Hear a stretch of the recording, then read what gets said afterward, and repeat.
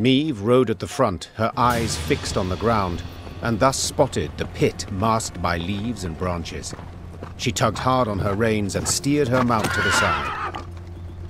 Alas, the cavalryman behind her did not follow her lead.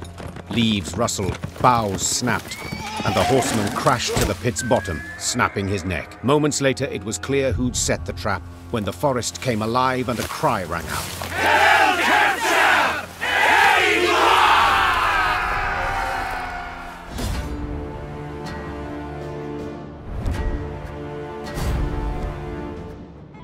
It's a trap!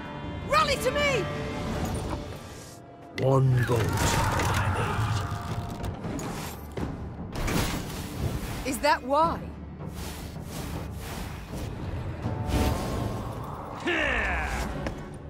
Retreat! Fall back! Caught between Lyrian hammer and Skellige stone, Nilfgaard was shattered, destroyed. The victors now stood eyeing each other. These islanders were not like those Meve had met before.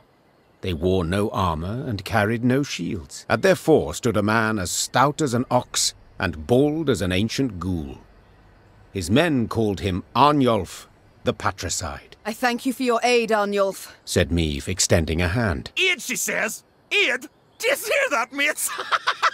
The Skelliges exchanged glances, then erupted in roaring laughter.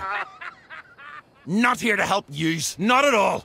We're after killing. Join me and you shall have your fill. Join nuisance?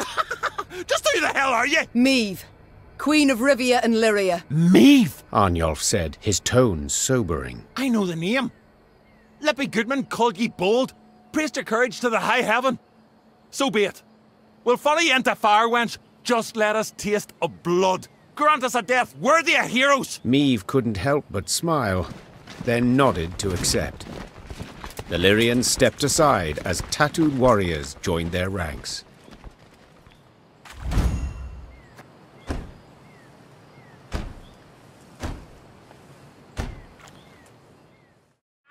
Not here to help yous, not at all.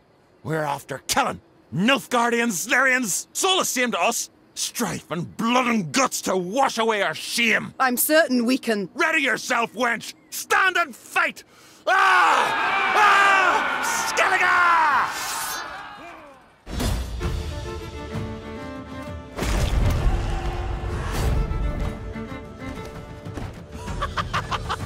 Death brings glory!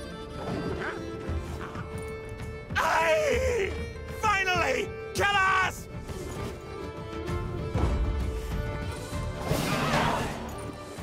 Meve proved a skilled warrior and more than a worthy foe.